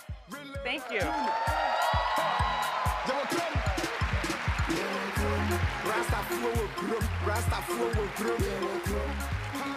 Wow, wow, wow. Thank you, Bose. That's the all-new Apple Music. It is incredible on your iPhone, iPad, your Mac and PC, your Apple TV, and Android too, and that is music. Number 7, let's talk about news. Now, last fall, we introduced Apple News to bring you the best stories from the best publishers, all personalized for you. And we introduced it with a great set of publications, but we've got a lot more. We now have over 2,000 publications in Apple News, and our readers are loving it. In fact, we have over 60 million monthly users reading in news. And with iOS 10, we've got some big changes. It starts with an all-new design. Here's what it looks like. We've taken all of the stories in For You and broken them up into clear sections, which makes them easier to follow. Here's Top Stories. Here's Trending, where you can see the most popular stories right now. All of the topics you follow, like sports. And News is even smart enough to create new topics for you based on what you read. Here's one for me on Formula One racing. And you're going to love our featured stories, where our editors handpicked the best stories. But we wanted News to be the place where you read all of the stories from your favorite publications, and that's why we're introducing subscriptions. So now, you can read every article from magazines like National Geographic, newspapers like the Wall Street Journal, right inside of News. And in addition to subscriptions, we're bringing breaking news notifications. And so now you get the most important stories delivered right to your lock screen. That is our big update for News, an all-new design, subscriptions, and breaking news notifications. And that is News. I'd like to turn it back to Craig now. Thank you, Eddie. Some fantastic new designs. Now, on to number 8, and it's HomeKit. You know, before we announced HomeKit 2 years ago, the home accessory space was a mess of incompatible and insecure protocols and accessories that required you to download a separate app that you needed to learn just to control each individual accessory. But with HomeKit, we've been changing all that. We're making sure that your home automation products work together easily and securely. And this year, we've rounded out the set of accessory types supported by HomeKit to include important new categories like cameras and door locks. And in fact, essentially every major maker of home accessories has shipping or has announced support for HomeKit. And home builders are getting on board as well. Some of the biggest builders of homes here in the United States and in China are now building new homes with HomeKit built right in, so you can move in and just start controlling your home. But you know, this year, we're taking the next big step for HomeKit and iOS in the home. We're building on the HomeKit framework with a great new app we call Home. It's right on your iOS home screen. Now, when you launch the Home app, you get to see your own personalized wallpaper and all of your accessories, no matter who they're made by. And you can control them so easily. If you want to turn on a light, of course, just tap it. If you want to adjust the dimmer, well, just press in a little harder and slide, and you can adjust the dimmer just like that. So you can tap, tap, tap across all the accessories in your home. But sometimes you'd like to trigger a change to all of them. And for that, we have something we call scenes. So for instance, if you want to get ready for bed, you can tap good night. You'll see that close the living room shades, lock the front door, adjust the thermostat, all in one step. Now, Siri knows how to interact with scenes as well. So if in the morning you say good morning to Siri, well, Siri can automatically get your home all ready for you for the day. And you can also control your accessories without launching an app at all, because HomeKit is actually built right into Control Center. Swipe up Control Center, you can swipe over to see your home controls. And with just a tap, for instance, open up your garage door. Now, HomeKit takes advantage of our interactive notifications as well. So if someone rings the doorbell, for instance, you can tap in and actually get a live feed of your front door camera, talk to them on the intercom if you want, and even unlock the door, all right from the lock screen of your iPhone. Now, yeah.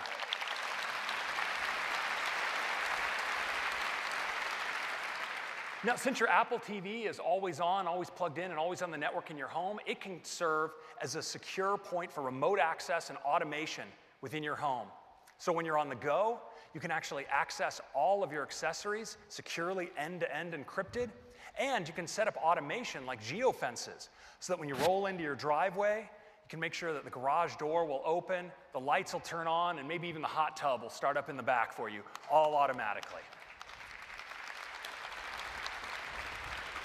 Now, the Home app is great on the iPhone. It's also fantastic on the iPad as well. So many people like using the iPad as the ultimate home control device, whether mounted on the wall or on the coffee table. And, of course, there's nothing beating the remote that you always have with you right on your wrist, the Apple Watch. It comes with built-in home control support as well. So that's a quick update on Home. Next, yes, thank you.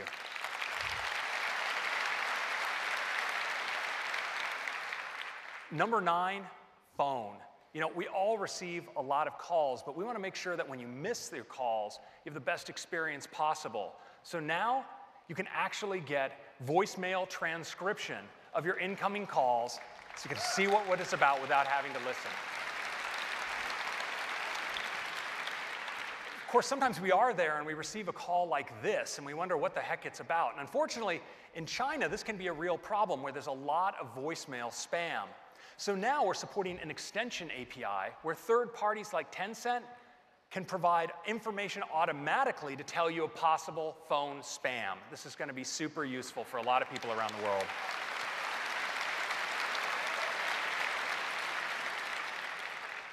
Now, of course, people love doing calling from many, many different sorts of apps. And today, the experience is something like this when you receive a call, a notification on your lock screen. Well, now in iOS 10, we have a great new VoIP API that means your experience for incoming calls instead can be like this.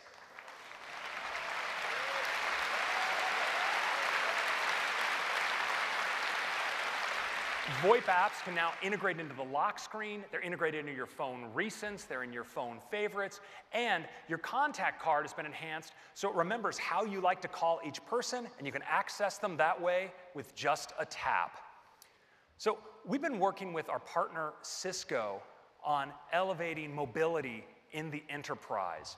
And now, using our VoIP API combined with their Cisco Spark app, it's never been easier to use your iPhone with work. Because in addition to receiving calls made to your personal cell number, you also can receive calls made to your work number right from your iPhone, whether you're at your desk or on the go. It's really handy. And that's phone. Next, okay, thanks. So next, number 10, and this one's a doozy. It's Messages. Now, Messages is the most frequently used app on iOS, and people love sharing things with Messages, whether it's photos or links to their favorite websites, but they look like this, but not any longer, because now we have rich links.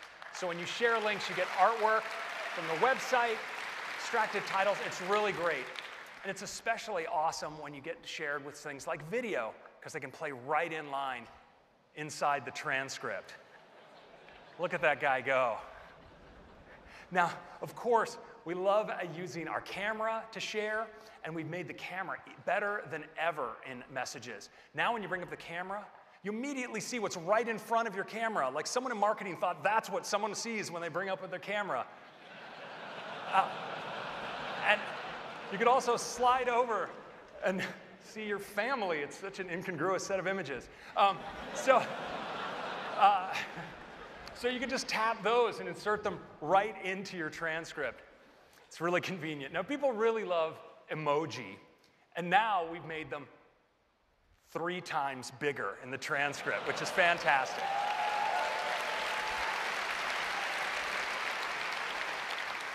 And to help you always reach for the right emoji, we're providing emoji predictions as you type. Super handy. But you know, sometimes you've typed a whole message and then you realize at the end that you're totally lacking in emojification. And so we've provided the solution. When you tap on the emoji button, we'll highlight all the emojifiable words there, and you can just tap, tap, tap, tap, and emojify.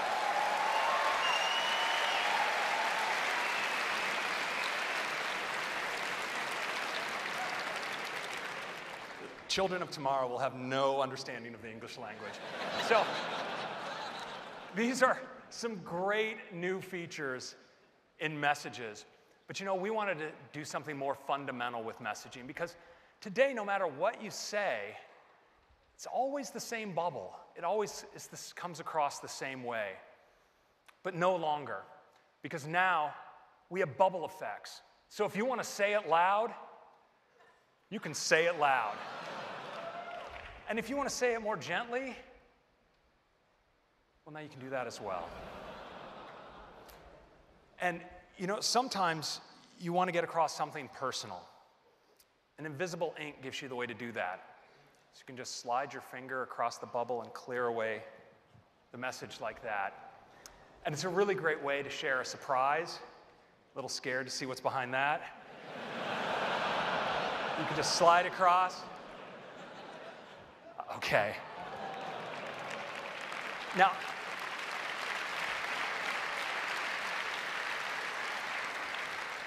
so sometimes you just like to send a quick affirmation, a quick tap back, and now you can.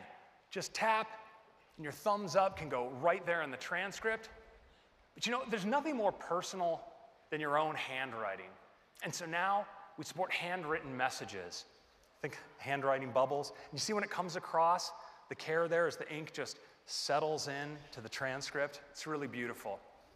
And of course, we support digital touch as well. So you can send these very lively sketches, but also with video, photos, even things like your heartbeat. And sometimes what you say really deserves using the whole screen. So now messages can do that as well.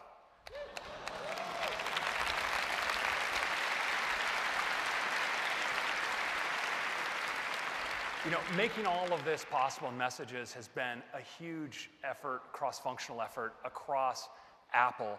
And so for our demo today, I wanted to bring up some leads from both our engineering team and our human interface design team to give you a demo. So let's give a warm welcome to Bethany and Emron. Come on up. Thanks, Craig. We are so thrilled to finally be able to show you what we've been working on. Now, Imran and I are going to show you the different ways that we use messages, but I'm going to kick things off by jumping first into a thread with my sister Lori, who just got to a graduation. So let's write her back and say, give her my love and tell her I said happy graduation day. Okay, now typically I would hunt for the perfect emoji to tack on the end, but now when I tap on the emoji button to switch to the emoji keyboard, words throughout my message that can be swapped for emoji are automatically highlighted. And all I have to do is tap to replace them. So I'm going to tap to replace love, and I'm going to choose the type of hearts I want to send. I'm going to do bedazzled, I think. And I can tap on happy, and I choose how happy I want to be. What do you think? Why don't you go with the upside down one? No. Okay. I'm going to, yeah. Hey, you be you, Bethany. You be you. I'm going to do eyes closed, kind of happy, and I tap on graduation, and it switches to the cap, which there is no chance I would have found that. None. We would have been here for days. True story. So I'm going to go ahead and send that off. So Lori just sent through a digital touch video, and what's so awesome about this is that she created this entire thing using digital touch right from within Messages. And they're so much fun to make, aren't they? Yeah, and really, really fun to watch. And I'm going to let her know how I feel about it using tapbacks, which is as easy as double tapping and sending back a heart. It's that quick and that fun, and honestly, it is my favorite way to communicate now. So Lori says she can't wait to see me this summer, and I feel the same way. So I'm going to let her know. I'm going to say, me too. And I'm going to send this using a bubble effect. So I just press and hold on the send button. And I think gentle will really let her know how I'm feeling. So I'm going to choose that one. Oh, so great, Bethany. All right, so. That sounded a little sarcastic, I think. Well, I think Lori felt it, that's for sure. So now the both of us are going to show you just how fun things have become with a group of friends. I'm going to go in and revive a chat here by sending a digital touch photo. Now, Bethany just showed us how fantastic those digital touch videos look. Let's take a look at how easy it is to make one. I'm just going to launch the camera here. You want some space up here? Yeah, just a bit. It is a process, you know? Yeah. All right. All right. I'm going to pick a color. I'm going to say, what do you think? What color? Yellow. Yellow. All right. Now add my usual shout out and send. It is that easy. Looks good on the big screen.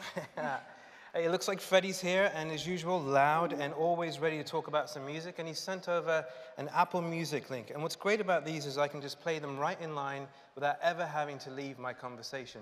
It's simply the best way to share music. Let's give it a listen.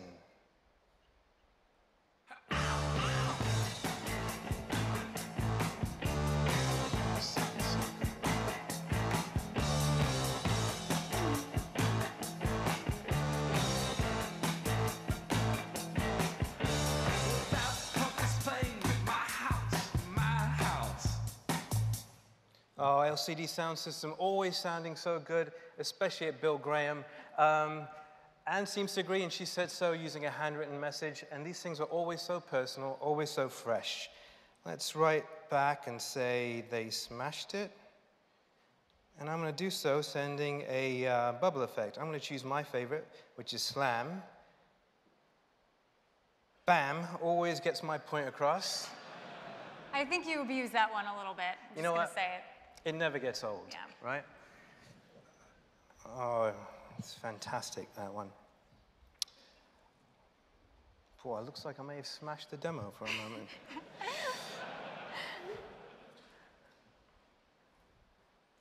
All right, let's try a different one here. Yeah? Yeah.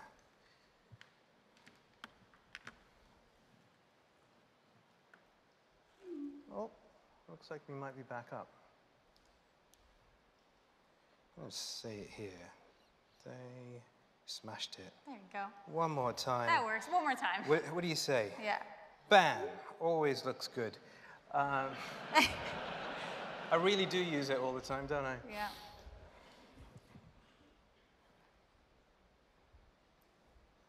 Okay, so there we go. You know what? Our friends are always late to the game. They really are. It's true. It's Okay, true. looks like they're playing in San Francisco, and as you might expect with a band like that, sold out. Now, Bethany sent over an effect with invisible ink. This is fantastic for when you want to keep something a surprise, which it looks like you may have. So now, to reveal the contents, all I have to do is use my finger to swipe away the particles. Let's have a look. Oh, Bethany, you got us tickets. You know. Always good. coming through, always coming through. Seems like everyone else agrees. I'm going to show my appreciation by sending some big emoji here. Make sure I put myself in there. And to close things off, let's do this with a full screen effect. And we've got some lovely ones here, like lovely balloons. We'll swipe over to confetti. But I'm going to go with this one.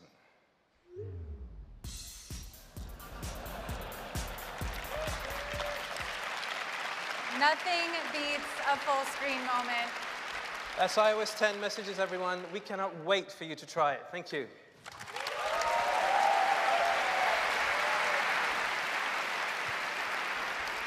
Thank you, Bethany and Emron. It's just incredible work. Well, so those are some highlights for messages. But you know, we thought when it comes to expressing yourself that there was so much more we could do if we could tap into all of the creativity of all of you developers. And so we're opening up messages to developers as well with iMessage apps. With iMessage apps, iMessage has an app drawer with all of your iMessage apps. You can tap the plus and get to the App Store and find other apps. And when you download them, of course, they're here in your drawer. And there's so many different kinds of apps you can create, from things like stickers. And artists can create stickers as well without even writing any code. But for developers who do want to write code, they have access to the full iOS SDK, including access to the camera, so you can do incredible animated effects with apps like JibJab. You can accomplish more sophisticated tasks as well, like payment with Square Cash, allowing you to pay someone right through the messages thread. They can receive it and redeem it on the receiving end right inside of messages. You know, there's so much you can do with iMessage apps. I'd like to show you a couple of the possibilities in a demo right now. Let's take a look.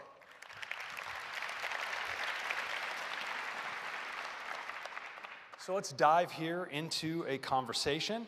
See, here's a thread with the family. Now I can respond with text, of course, but now with iMessage apps, I can just bring up my app drawer and I can get to all of my different iMessage apps, including some great stickers.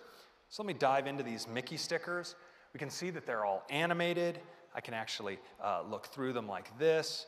I can swipe between my stickers, so maybe some from inside out.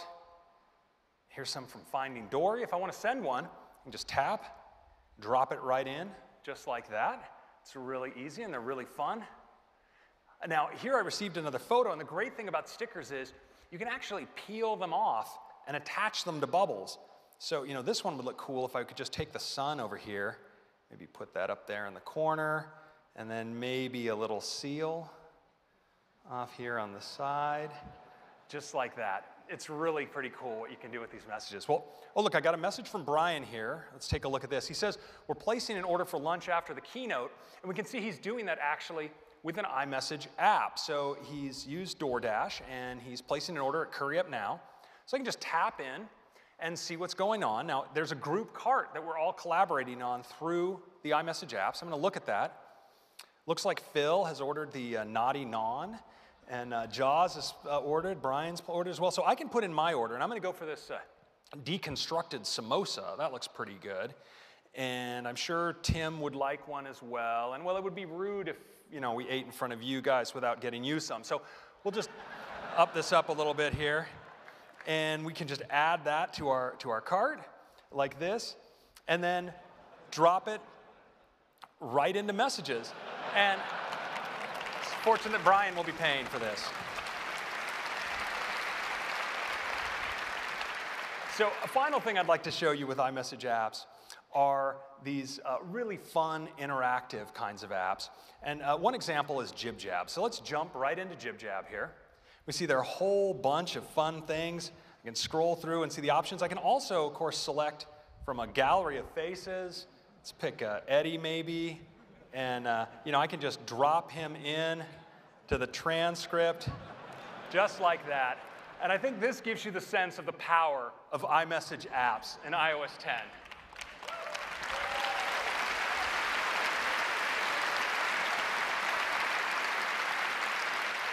So this is the new Messages. It's, of course, fantastic on your iPhone. All of this is available to you on your iPad as well. And your Mac and your Apple Watch can receive all of this interactive content as well. So that's Messages, part of 10 huge features in iOS 10. But of course, there was so much more that we can't talk about right now, but I can't help myself but mention just a couple more things, like Notes collaboration. You now can work live with multiple people in the same note. Conversation view in Mail, so you can scroll from message to message in a single thread on your iPhone and iPad. Live photos are better than ever. We have digital video image stabilization, so they're buttery smooth, and they're editable now as well. And finally, split view in Safari on iPad. So you can put two websites side by side in Safari on your iPad. Now, iOS 10 is a fantastic release for our users. It's also a gigantic release for our developers. When you think about it, experiences like the lock screen with notifications, the phone, maps, messages, every major area of iOS now open to developers, and so many other options. But you know, all of this great work in iOS 10 would be meaningless to us if it came at the expense of your privacy. And so, in every feature that we do, we carefully consider how to protect your privacy. With apps like FaceTime and Messages and HomeKit, we make sure to use end-to-end encryption by default and always to protect your communication.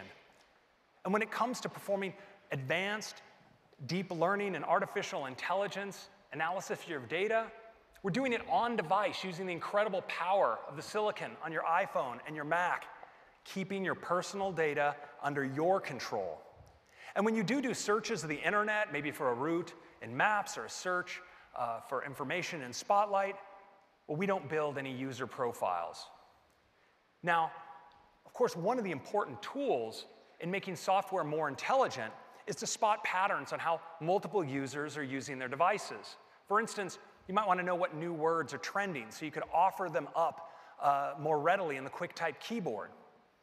Well, differential privacy is a research topic in the area of statistics and data analytics that uses hashing, subsampling, and noise injection to enable this kind of crowdsourced learning while keeping the information of each individual user completely private. Now, Apple's been doing some super important work in this area to enable differential privacy to be deployed at scale. And we brought in the professor and researcher who literally co-wrote the book on differential privacy for a quick peek at what we were doing. And he described the work as groundbreaking. He went on to say that incorporating differential privacy broadly into Apple's technology is visionary and positions Apple as the clear privacy leader among technology companies today.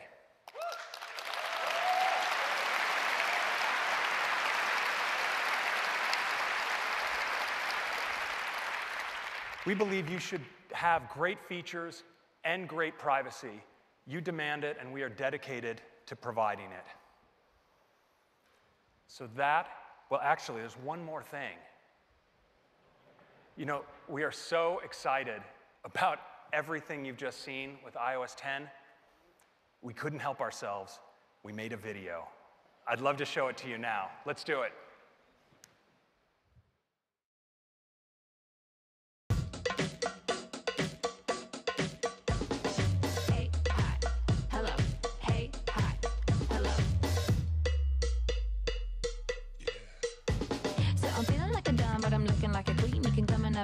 You better kiss my ring. Welcome to the future, Marty McFly. Hello, hello, holla, hey, bye, bye.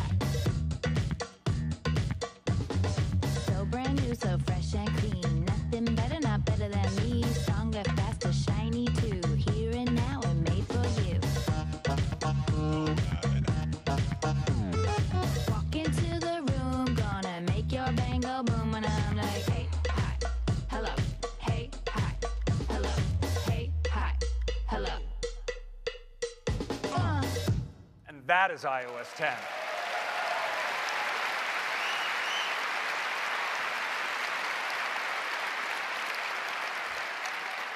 All of you developers can get the developer preview today. And again, we're doing a public beta this July. Sign up now at beta.apple.com, and we'll let you know when you can download it. And iOS 10 will be available to all of our users this fall as a free upgrade across all of these devices. That is iOS. Now I'd like to hand it back to Tim. Thank you very much.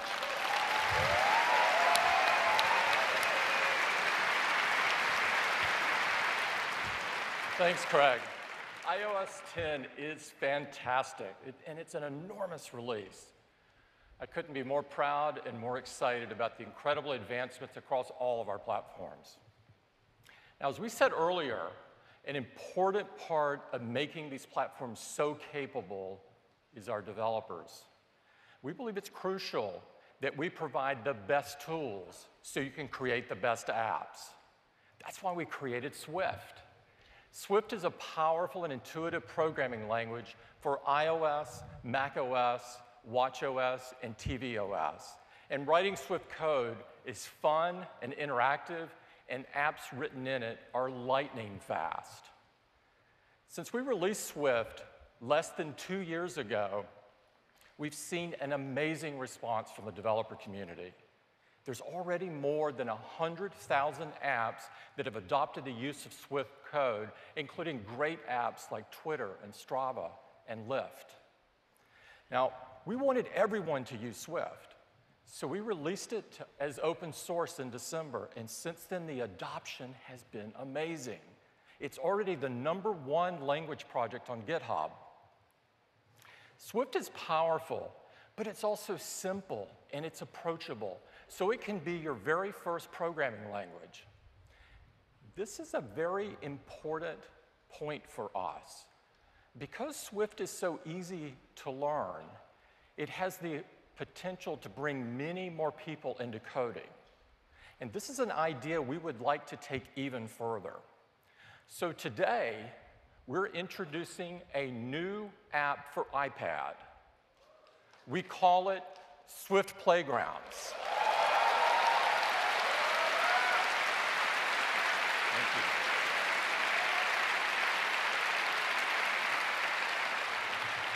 Swift Playgrounds will revolutionize the way people learn to code. And they'll be able to do it right on their iPad, which instantly makes it accessible for hundreds of millions of people around the world. There's never been anything like this. We believe it's the absolute best way to teach everyone to code, combining the powerful Swift programming language and the powerful capabilities of iPad. To show it to you, I'd like to invite Cheryl Thomas up. Cheryl?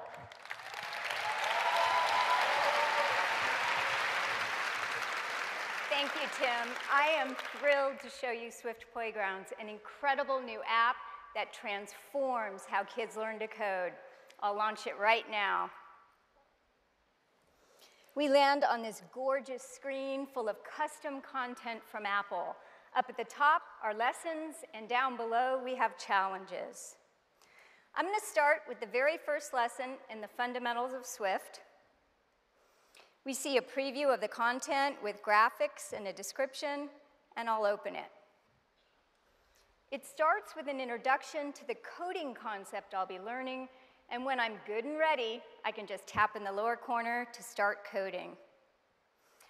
Over on the right, you can see we have an interactive world that I can explore using touch. I'll swipe it, looks good, and pinch to zoom. This is Byte. He's my character. I think he's irresistible, and I'll be controlling him with code. Over on the left are instructions that explain and help guide me through the problem I'll be solving. And down below is where I enter my code. Byte's been waiting patiently, so I'll tap to enter Swift code. You can see commands have appeared at the bottom. These are just like QuickType suggestions, but for code. My objective in this lesson is to get him to the end of that path and collect the gem. So I'll tap move forward 3 times, and then collect gem. Watch the world on the right as I run my code.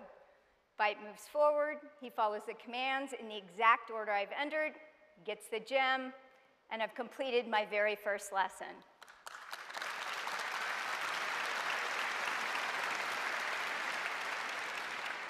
Kids are gonna love them. Now, I can continue to the next lesson in the series, or I can jump around to wherever I'd like. To do that, I tap in the top left to open the table of contents. And you can see we include a ton of great content here to engage and motivate learners. This one on loops, looping all the sides, looks a little interesting. I'm going to check it out. Now, we have a few lines of code already filled in. I'll go ahead and run it and see what happens. Byte moves forward, he gets the gem, but then he just stops. Aw, poor little guy. He's gonna need some help. The solution here, and I know you've all got this, is that I need to repeat that block of code 4 times to get byte around all 4 sides of the world. To do that, I'm gonna need a for loop. I'll tap the plus up top to open my code library, and all I have to do is just drag a for loop right into my code. Now, watch this. I can tap that loop, grab the end of it, and just drag it all around my code.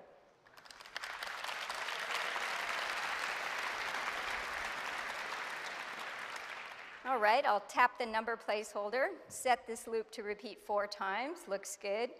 Okay, keep your eyes on byte as I run my code. He moves forward, gets the gem, makes a turn, and this time with the added for loop, he just keeps on going. I've finished another lesson, and I'm well on my way to mastering loops. Wouldn't this have been cool when we were all learning to code? I mean, come on, you students, let me hear it. Come on.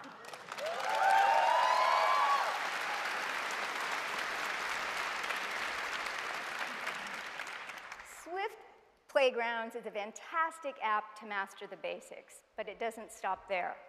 Let me show you. I'll tap in the top left corner to go to my library of playgrounds. I can also explore advanced coding and use the power of the iOS SDK to do almost anything I'd like. I happen to have something I've been working on. It combines my 2 favorite things, physics and emoji, interestingly. Okay, you can see that this is a lot more sophisticated than what we've been doing. I have some emoji on the right, thank goodness. I can tap to add more. That's a big B, okay. Now I can also fling them around, and because this is physics emoji, they create a nice little reaction. But you also notice they're all just falling down to the bottom. And that's because right now gravity is fixed. So I'm gonna go ahead and play around with gravity a little bit, because who doesn't like to do that? I'm gonna double tap to bring up the keyboard. We've built a completely new coding keyboard, and it is awesome. The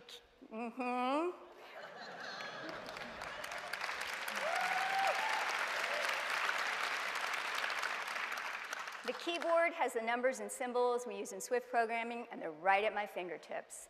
I'm going to quickly set the world's angle, world.angle, equal to the gyroscope's angle. It looks good. Okay, now look at the bottom of the keyboard. There's a V key. It also has an asterisk on it. Watch what happens when I press and drag down. I get an asterisk for multiplication.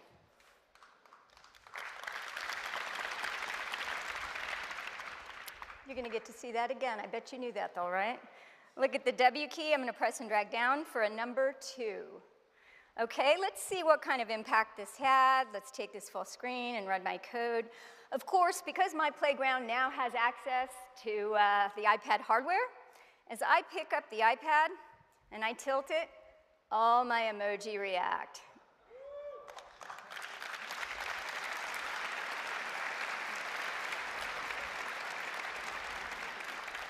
And that's how they like it, I have to tell you. Okay, so I've shown you just a taste of what you can create on your own and a small sample of the amazing lessons.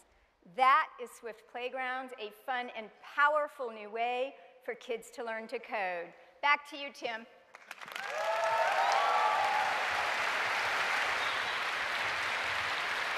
Thank you, Cheryl. Looks absolutely incredible. And because we're combining basic coding skills with real-life code, Swift Playgrounds can profoundly impact the way kids learn to code. So we're releasing it with the developer preview today. It will be in the public beta next month. And it will be in the App Store when iOS 10 ships in the fall. Now, we believe coding should be a required language in all schools. So to help make this the case, we're going to make Swift Playgrounds free.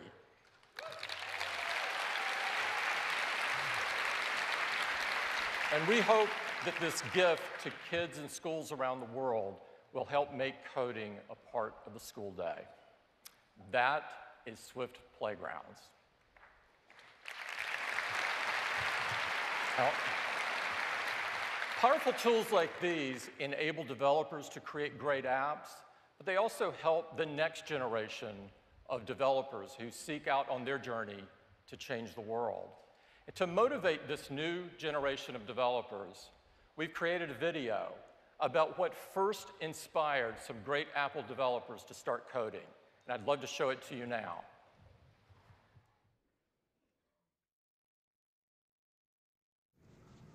Hello, world.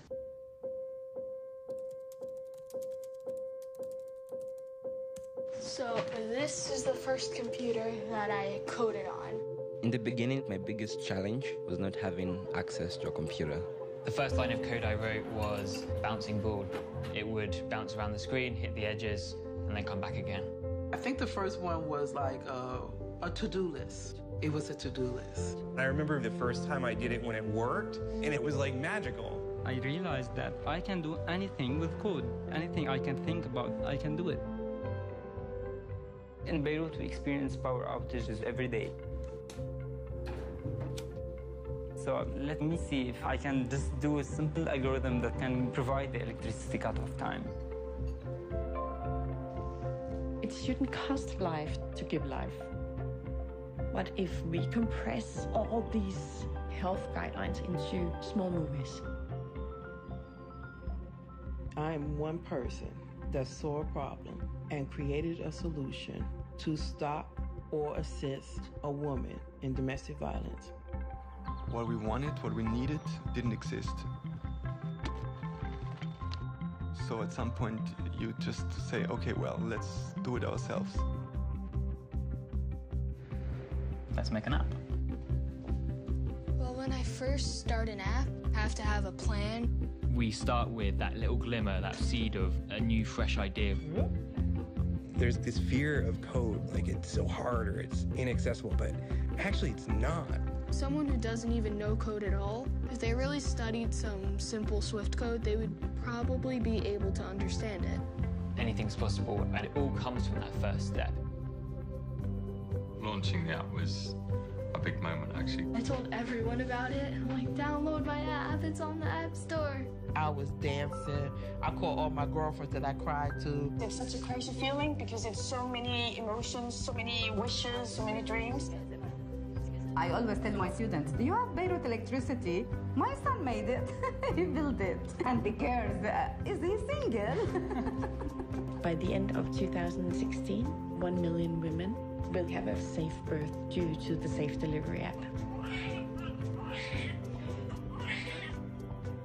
If people come together in public spaces, it creates a kind of happiness and it creates a kind of like healing effect for the soul. Don't touch my code! Dear Kira, young people like you are tomorrow's leaders. You inspire me and give me tremendous hope for the future. Michelle and I wish you all the best. Sincerely, Barack Obama. These tools are something that we desperately need when trying to change the world. I think the more people who can learn to code, learn to build apps, the more problems can be solved. I feel like I'm creating stuff that can actually change the way people live, which is super awesome.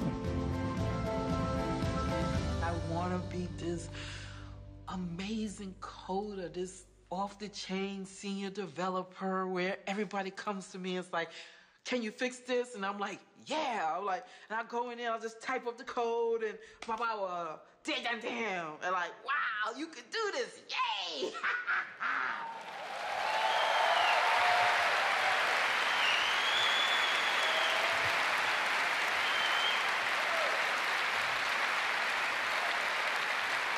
It's really incredible to see the inspirations of so many amazing developers, and I can't wait to see what this next generation of developers are going to create to make the world a better place. So I told you it was going to be jam-packed. What a great morning.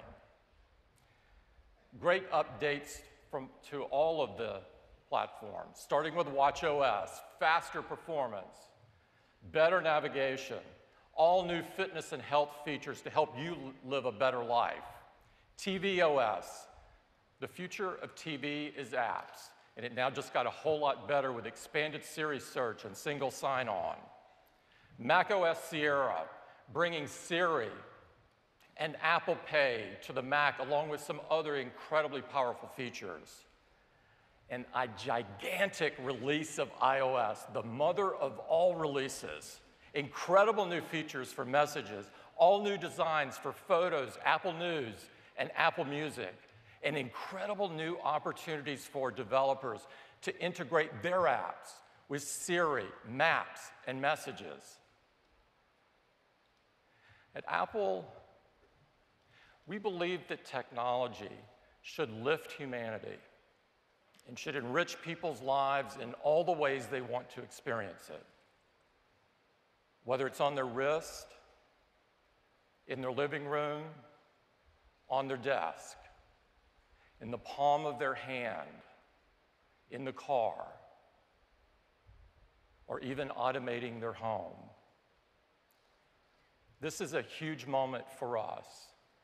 4 great platforms that become even more capable with working with all of you. I'd like to thank all of the developers here today and all of those watching us that have partnered with us in our quest to change the world for the better. And of course, I'd like to thank everyone at Apple, all the teams that worked so hard to make this day happen. Thank you very much and have a fantastic week.